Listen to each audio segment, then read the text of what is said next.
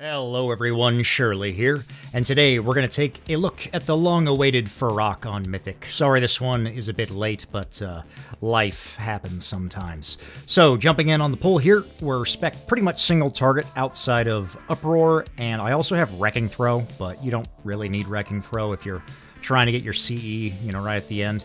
But yeah, we're going to charge in, put up a couple of dots, wait for the boss to get into position, and then I'm going to use my Fyr'alath on him here, because if you pop that channel immediately, I think they patched it to where it doesn't actually hit the boss at like infinite range anymore, so you want to make sure he's stationary for it. And then right after that is when I'm going to use my actual cooldowns and start pumping into the boss here. But I'm going to be saving my potion until intermission phase, because we don't really need it for phase 1. Half the time you're holding damage anyway. So, yeah, moving on to the mechanics here, we're moving up to the side here, doing our first Mythic Soak, dodging these fire patches that come out, and moving off the boss here for the first Dream Wrens, just running back. We could sit up in melee and just hit him, but like I said, uptime's not usually a big deal. We're going to jump ahead here just to make sure we don't get hit by any of these orbs coming in, spinning the camera around. And then I get a line here, but luckily I can run across my line to keep up with the boss because the angle was good on it here.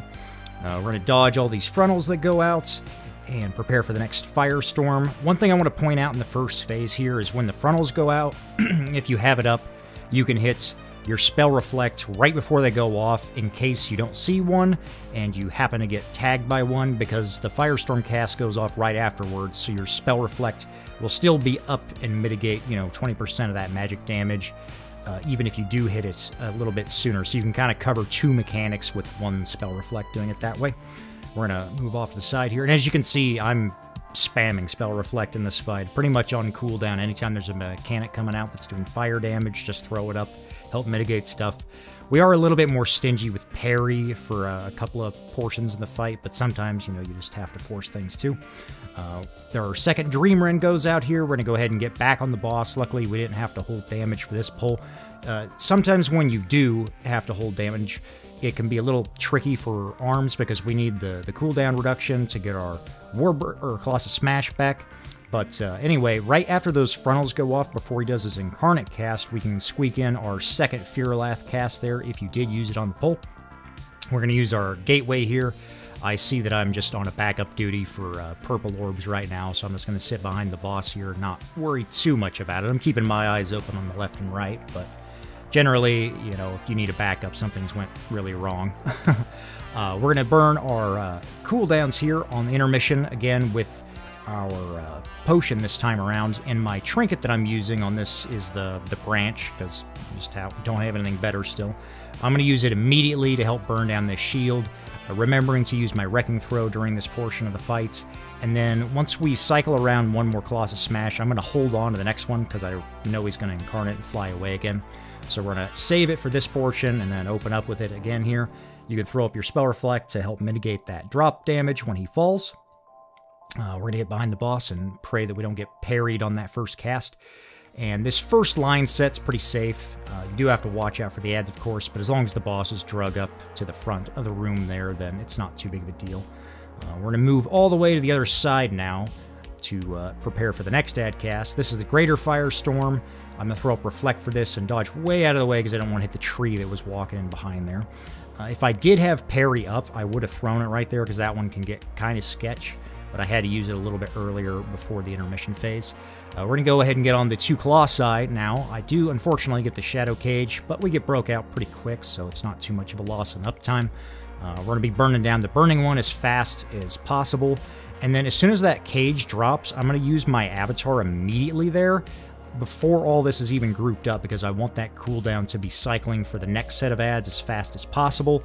Obviously, we're going to wait for everything to group up and then throw Thunderous Roar out on all these dudes. And during this portion of the fight, we're going to be saving our Roar for each of the ad sets. If you do have good positioning right here, you can use your second or your third Fyr'alath cast if you can clip like the Dark Colossi and all those ads, as long as they don't immediately explode. Because obviously you want to be, cleaving all those as much as you can with the Fyr'alath. If you get bad cages or the positioning is a bit slow, and things die a little bit too quick or out of place, then you might have to save your axe cast for the next set of ads. But luckily we had a pretty decent grouping there, so I went ahead and used it on that one. Plus we get more, axe cast throughout the fight doing it that way. We're going to move off the boss here just for a second to get this line out and dodging all these firestorms. And then back onto these next set of Colossi. And we're once again focusing down the burning one. Get some high dot stacks there. Luckily, I don't get a cage or a break this time. Using my trinket once again immediately because we really want to kill the burning Colossi before the second cage set so we can skip it every time ideally. I get a line here. We're running out, making sure that there's no green ads around to clip.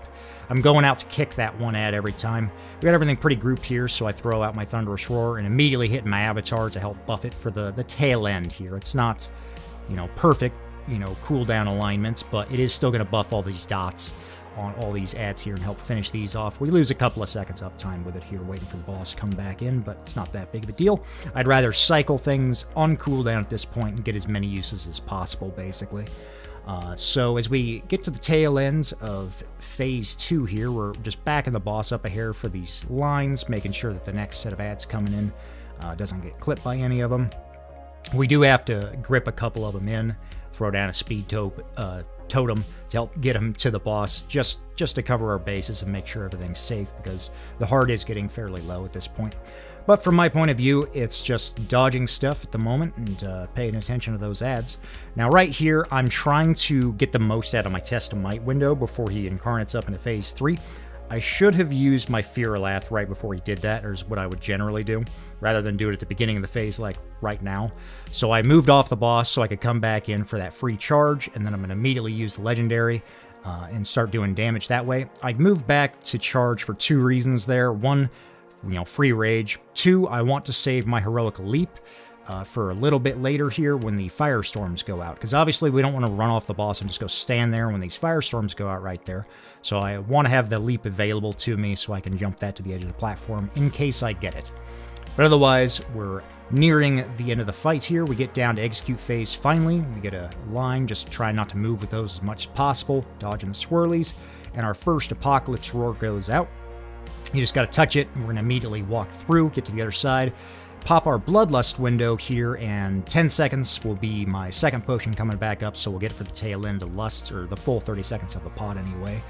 Our Fatality triggers right there at 30%. I didn't actually see how much damage it did, but I think it was pretty good for this pull. 51-ish stacks, I want to say. Dodging all these lines. We're just generally hanging out around the diamond marker here.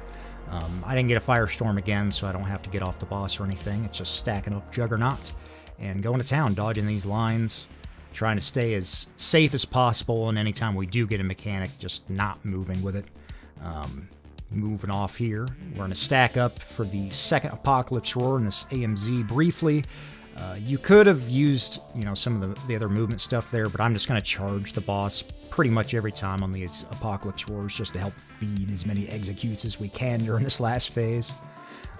We're going to just try to stay up behind him here as much as we can around the star marker, just, so we don't get parried or anything. And this is where the raid needs to be regardless, so we're not in danger of tagging anybody that's holding a seed if we can help it. I threw up my parry there. I didn't actually pay attention to what I was trying to avoid, but we're going to just cycle around.